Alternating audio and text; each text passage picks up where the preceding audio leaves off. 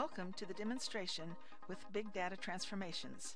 In this demonstration, we are going to create a metadata file for a CSV data file. This demo covers creating metadata files that contain the definitions of data sources or targets, such as flat files, database tables, and pipes. These definitions include file format and field information. The metadata that we create can be used for defining multiple data sources and targets used in job scripts. In IRI's Workbench Development Environment, there is a wizard that aids in creating metadata or data definition files. These files are also known as DDFs. We will create the metadata file for the CSV file salesin.csv, located in the project Metademo. Double-click on the file. The file then displays in the center section of Workbench. To begin, in the menu bar, click on one of the icons for creating a job. For Field Shield, click on the arrow next to the shield. For CoSort, click on the arrow next to the stopwatch icon. Or, click on the arrow next to the IRI icon, where the Discover Metadata wizard runs independent of any job scripts. The steps are the same for all. In the stopwatch drop-down, select New Sort Job. Folder contains the name of the project. Click Next. This brings us to the Data Sources screen. Click Add Data Source. Make sure that the File's radio button is selected. Now browse to the file, salesin.csv, and double-click. Click OK. On the Data Sources screen, select Discover Metadata.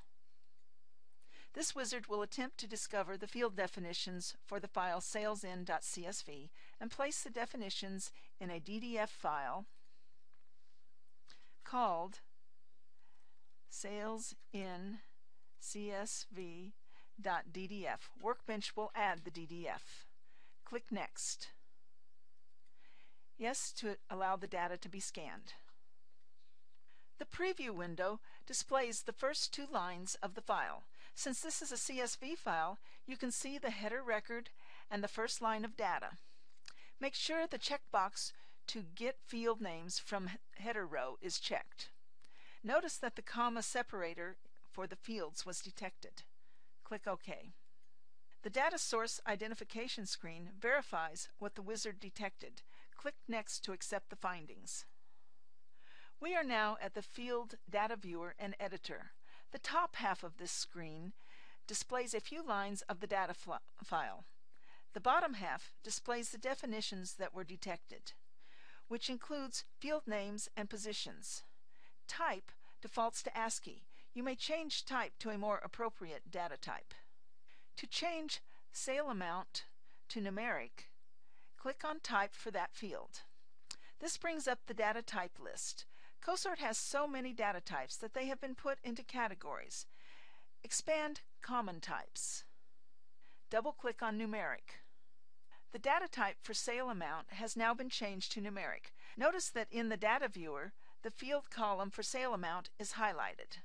Click Finish. Expand the specification metadata icon in the tree. You see the CSV for the file or process type and names of the fields. Click Finish. In the Project Explorer, double-click on salesin.ddf. The DDF or metadata file that we just created is displayed using the Data Definition File Form Editor. Here we have the option to edit the file that was just created. It may be that the data file being used has changed, or a type for one of the fields may be changed. For example, the field transaction date may now be the first field in a record. In the tree, click and hold on transaction date, then drag to the top of the field list.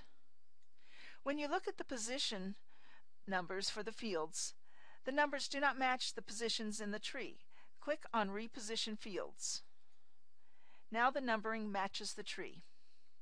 Now that we have this DDF file, it can be used in any job script that uses data where these definitions can apply. This concludes this demo where we use the IRI Workbench Metadata Discovery Wizard to create a metadata or DDF file which can be used to define CSV input or output in job scripts.